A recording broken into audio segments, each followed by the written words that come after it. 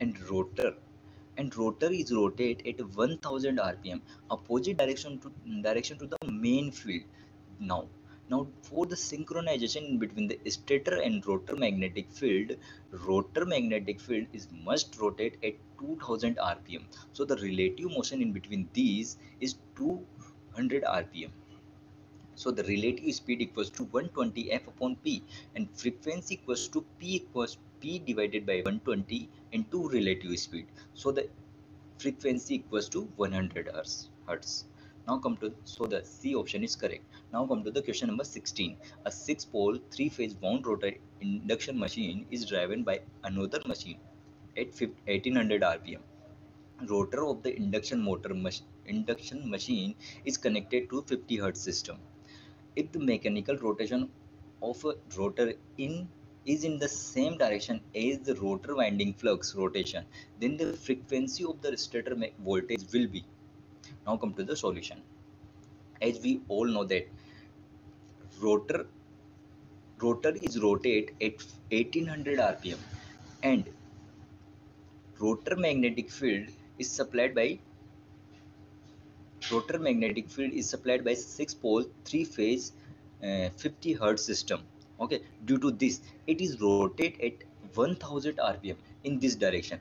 Okay, now for the synchronization in between these two field, stator magnetic field must be rotate at 2800 rpm. Now, so the frequency equals to pole upon 120 into relative speed, and relative speed is 28800 rpm. So the frequency is 140 hertz. So the B option is correct.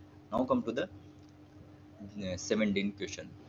The absolute speed of magnetic field in the space of 3-phase rotor fed induction machine is. Now come to the solution. Absolute speed. What is this absolute speed? Which represent the running capability of induction motor to sustain in constant speed in between the stator and rotating magnetic field. Here ns minus nr, which represent the running technique needed to sustain a constant speed. So the answer C is correct. Now come to the question number 18. A voltmeter gives 120 oscillation per minute when connected to a rotor of an induction motor. The stator frequency is 50 Hz. The slip of the motor is. This is the simple question. Now come to the solution. One oscillation equals to time period. A 120 oscillation equals to 120 t time period. 120 t equals to 1 minute as mentioned in the question. So the t equals to 0.5 second, and we all know that fr equals to 1 upon t. Then fr equals to 2 hertz. So the rotor frequency equals to 2 hertz. Now slip fr upon f, that is 0.04. So the 4% is slip. Now correct, C option is correct. Now come to the question number 19. Choose the correct statement from the following as the load on the 3-phase induction motor is increased from no load to full load. This is the also simple question, but we have to understand this what happened from no load to full load. In no load, only inode current flow due to the magnetizing branch. So due to the inode, the angle between the V1 and inode is very large. Oh, so due to this, cosine angle of this very large angle is very small. So the at no load, cosine angle power factor, input power factor is very small, that is around 0.2 to 0.3. Okay, now if it is loaded, then the I2 current, rotor current come into picture. Due to this, the angle is reduced in between the current and voltage. Now due to this angle theta 1 cosine of this uh, theta 1 is reduced, so the cosine angle of theta 1 is increased, so the power factor increase. Now come to the slip. At no load, the synchronous speed is approximately equal to ns. So due to at this no load, slip is around to 0. Okay, now when it is loaded at full load, then operating point of the induction motor at C. Now due to this, slip is increased from 0 to 0.04, 0.05. So the slip is also increased. Those, okay, now efficiency.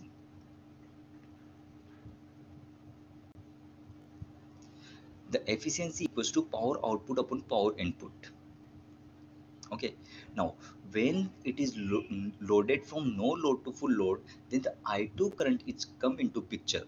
Now due to this power output, that is I2 square into R2 upon S, where that is the air gap power. Now power output at mechanical load, that is 1 upon S minus 1, that is into copper loss. So due to this slip is increased, then the power output, no, power output, where at no load I2 current is not there, but when it is loaded, then I2 current is come into picture. So due to this, power output is increased, so the power output upon power input, that is efficiency is also increased. So the option A is correct. Now come to the question number 20. In the three-phase induction machine, PG is represent air gap power. Then rotor ohmic losses and mechanical power developed. This is a simple question. We all know that copper losses is S equals to PG, where PG equals to I2 square R2 upon S. And PM, mechanical power, that is also simple. 1 upon 1 minus S into PG. So the C option is correct. If you have any query, then meet me in comment box.